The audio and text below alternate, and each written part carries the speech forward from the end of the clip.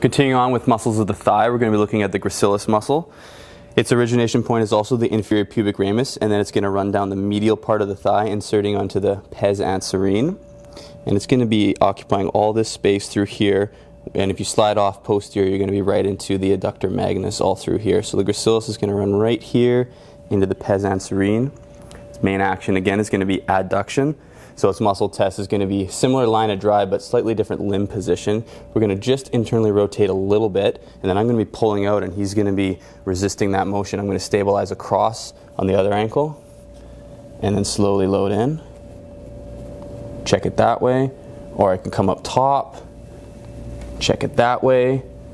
If there's knee pathology or knee pain with this muscle test, we can just move it up top, stabilize on the other side, go underneath, cup the distal end of the femur, slowly pull out and build force. What's cool about this is you can actually feel the contraction of the tendon right beneath my fingertips when you do this.